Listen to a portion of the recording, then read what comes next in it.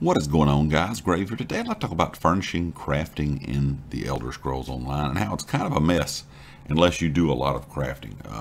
It's kind of hard to navigate the screens and know where everything's located. Before I get into all the details, be sure you check out everything down in the description, the community Discord, my Twitter, and of course the affiliates here on the channel, Empire Jerky. You can use code GRAVE for 5% off, and Amazon Associates. That's where I link a lot of the stuff I use every day when making YouTube videos and just gaming in general, some things you might be interested in. And also check out the new merch store that is linked in the description as well. And if you have not hit that sub button, I would appreciate it if you go ahead and subscribe to the channel. Now, when it comes to crafting furniture, this is a way that you can really make your house look different and unique.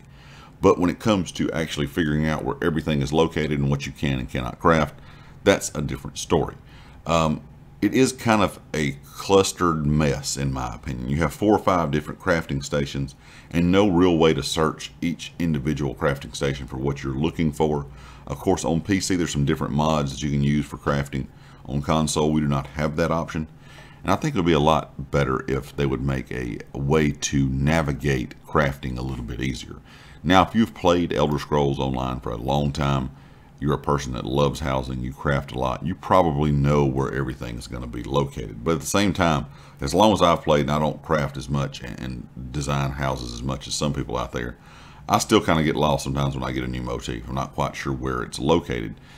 And this is a bit of an annoyance, especially if you're a brand new player and you're really getting into housing, or even if you've been around for a while and you've not really messed with housing until recently.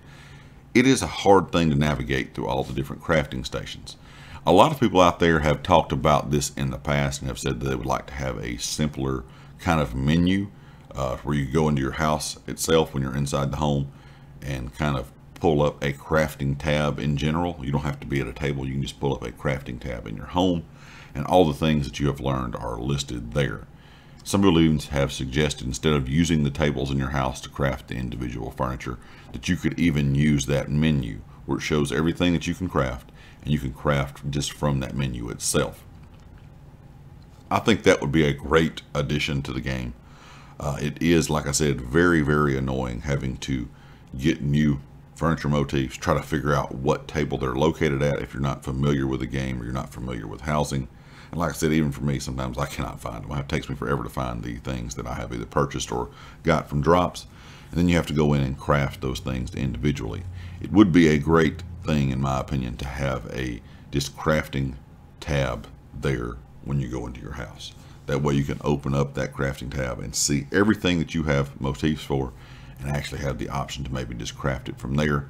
Or if they would make just one universal table for furnishing and crafting, might be a good idea as well. That way you could go to that table and see everything that you have and maybe have a search option where it can break it down into different, kind of items where it would be, things like tables and chairs and that kind of stuff to maybe lighting or whatever the case may be. That way it can be broken down and kind of sifted through a bit easier. Because right now you're having to go through everything at each crafting table. Just one thing after another. You have no way to search, and it does get a bit overwhelming, and I think it does kind of turn some players off from housing because it is kind of annoying and it takes so long to decorate a house anyway if you want to get it just right. And adding this kind of the way they have it made in game, where you can't really find things easily and you have so many tables to go to, doesn't really help the situation when it comes to time frame anyway of decorating a house. Anyway, guys, leave me a comment with your thoughts, and of course, if you like the video, hit the like, and I'll catch you all next time. Peace.